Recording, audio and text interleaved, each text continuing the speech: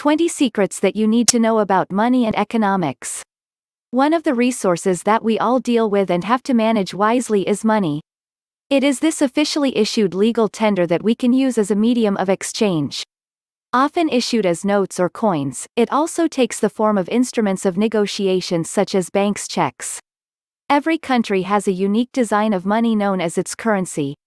It differs in value from country to country. The flow of money around the society is directed by our actions. These are studied in a special discipline. Economics is the scientific analysis of human actions in relation to the choices we make and how we use the scarce resources that are around us.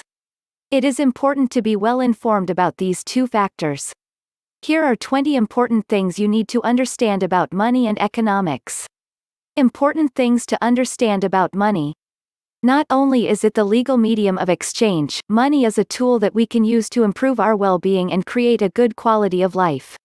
By using it, we can buy what we need and acquire what we want. Here are some important facts that you need to comprehend about money. You can negotiate your first salary. Very few people negotiate with their employers about their first salary. According to studies that have been conducted, only 2 in 5 interviewees perform this negotiation. You should know that it's entirely possible to do this. It is actually advised that you try to get an increase in salary in your first job. This is because this increase pays off handsomely in future dividends. A 5% increase in salary when you are 22 years old can result in approximately $200,000 in dividends when you retire. Therefore, do your homework, be confident and negotiate better pay. Check your credit score. Everyone is provided with 3 credit score reports for free annually. It is important to know your credit score because it impacts how much money you have access to from lenders. A good credit score can help you to get loans that have lower interest. Examples of these loans are mortgages, car loans, premiums for your insurance as well as the rewards from credit cards. If you find that your credit score is low, there are many ways to improve it so as to enjoy greater access to money when you need to borrow some. Create some savings for emergencies. An emergency fund is a very important one to have. As soon as you get some employment, begin to save for emergencies. It has been observed that only 1 in 3 young people have some money saved to cover an emergency. Examples of emergencies include a visit to the hospital due to unforeseen illness, damage to your car and covering your living expenses in case you lose your job. An emergency fund prevents you from falling into too much debt in case you encounter these misfortunes. Begin to create your emergency fund as early as possible. It should cover between 3 and 6 months of your living costs in case you lose your job. Invest in your 401k. Modern companies offer a plan known as the 401k. It is designed to help you save some money for your retirement. Just like any other corporate financing plan, it comes with multiple pages of paperwork to read and understand. Many people find it hard to go through all the content. Basically, the paperwork indicates that you should make your contributions as large as possible, reduce your fees as much as you can and have a diverse investment portfolio. If you do this consistently over the years, you will have a 401k plan that is solid and that caters to your needs in retirement. You can prevent debt by giving attention to your expenses. 2 people out of every 5 have debt from their credit cards. In addition to that, a similar ratio have debt arising from their student loans. Both types of debt can be prevented.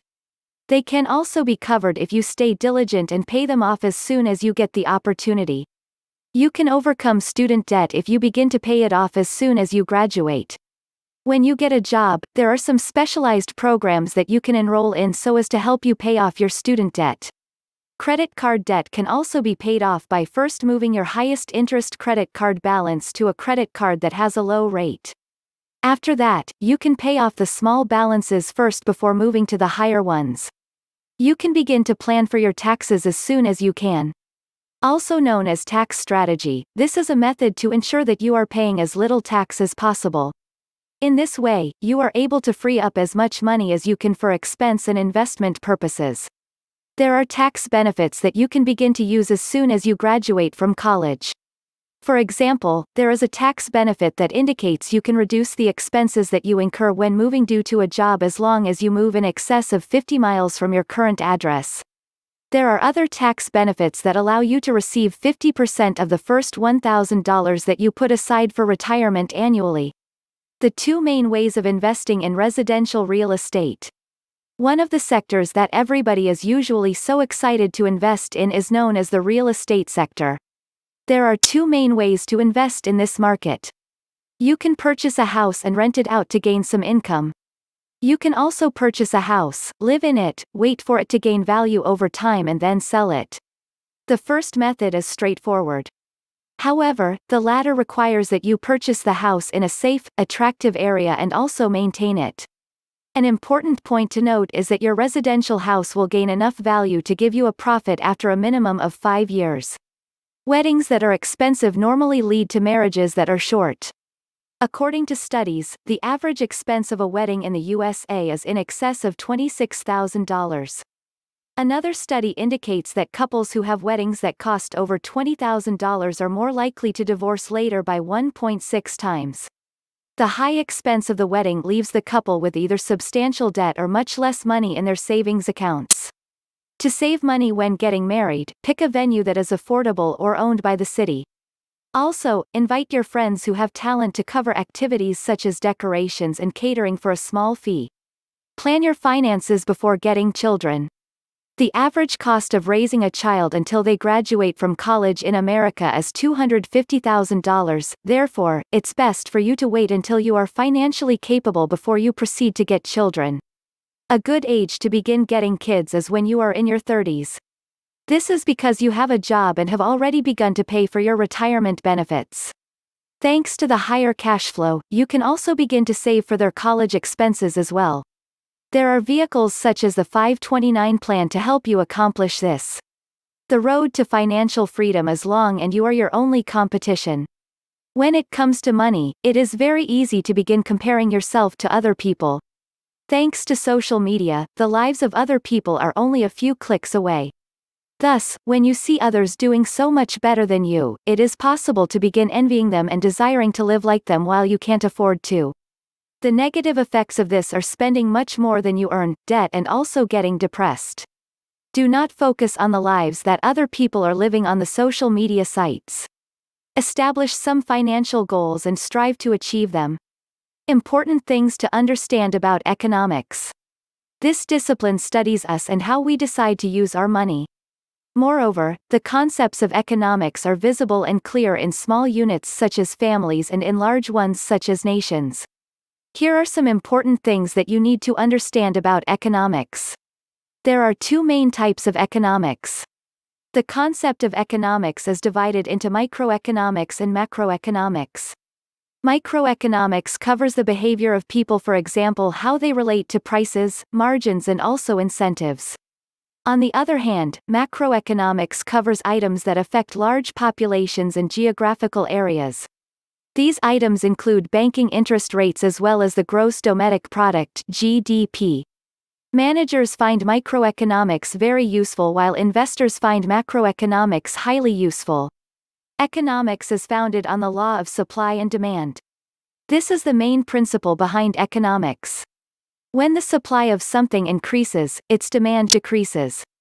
On the other hand, when supply decreases, demand increases. Demand and price of the item go together. This rule is applied in every sector of commerce today. Marginal utility in economics. Marginal utility indicates that the more of something that you have, the less it is useful to you.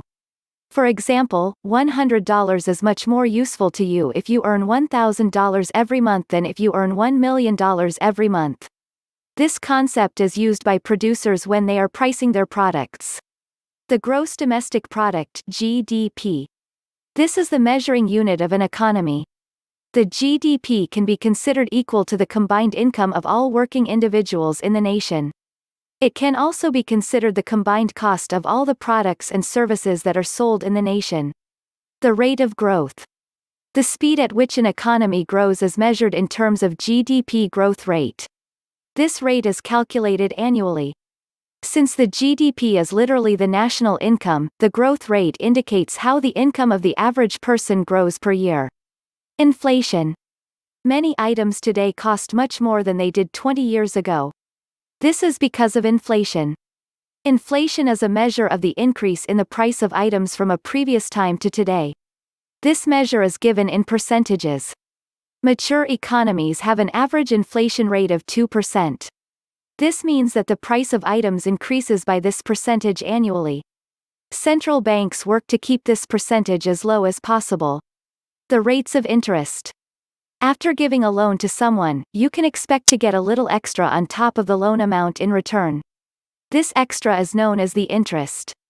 When a bank gives you a loan, they will indicate the interest rate to you. This means that you will pay back the loan with a little extra on top according to the interest rate that you are given. The central banks set the base interest rates that you should pay. These rates are also used to control the amount of cash in the economy. Interest rates and their relation to inflation and growth. There is an inverse relationship between interest rates and inflation. There is also such a relationship between interest rates and growth. When the central bank increases the interest rates, then inflation reduces. This is a good effect since it preserves the value of money. However, when inflation goes down, it means that the citizens have less access to fluid cash. As a result, they are unable to exhibit quick economic growth. Thus, the interest rates are a sensitive tool that is set amid much tension. Fiscal policy. The government is often the largest spender in any economy. Its spending can affect the performance of the economy. The adjustments that it performs so as to adjust its spending are collectively known as fiscal policy. When it spends more, there is high inflation and growth. The reverse is true. By manipulating government spending, the economy can be maintained at a favorable rate of performance. Business cycles. These are the cycles of booms and busts in the economy. Each cycle lasts for 7 years. At the beginning of a cycle, there is a rise in performance. This rise is known as the boom. Then there is a reduction in performance that leads to negative increment known as a recession. After that, there is an increase and the cycle begins again. The important takeaway. Money and economics go hand in hand. A firm grasp of both is highly required so as to be financially successful today. These principles can help you to learn all that is necessary to grasp both concepts. By learning them, you emerge financially wiser.